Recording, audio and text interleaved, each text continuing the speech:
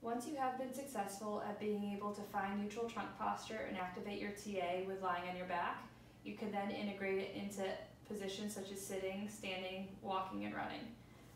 So in order to next integrate it into sitting, think of it as what you did when you were lying on your back, where you round and arch. Round and arch, find a spot in the middle, and then pull in at your belly button. Same thing when you're standing.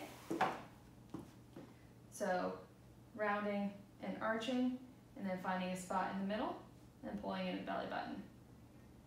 So with doing this, the main concept is being able to find that neutral trunk, pulling in at the belly button, and therefore you can then integrate it into more functional activities of walking, running, and lifting.